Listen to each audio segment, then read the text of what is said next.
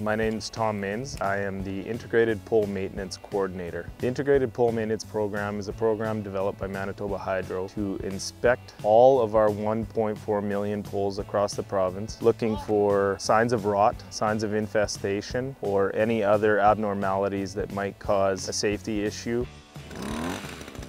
Safety issues can be anything from one of our own employees climbing the poles, knowing that the pole isn't going to break underneath of them, and as much as poles may be falling over onto pedestrian traffic.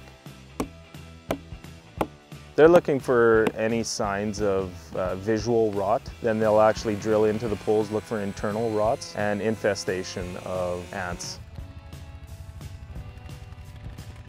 Now what it is they apply a substance that helps keep moisture out. The wrap is actually what's helping prolong the life of the pole. We actually use that terminology as band-aiding the pole. The injection treatment that they use on the poles will actually help with internal rot as far as pesticide issues go, and as well as moisture content issues. So we'll look at every pole within Manitoba Hydro. What we'll start with is anything that is 12 to 15 years based on the type of pole. Annually, we're trying to reach a point of 70,000 poles. Our main reason is to prolong the life of the pole. It's really just a preventative maintenance measure which saves our ratepayers money on outages or damage to property. I consider this to be our main function is for safety. Safety of our employees and safety of any pedestrians that happen to be around our apparatus.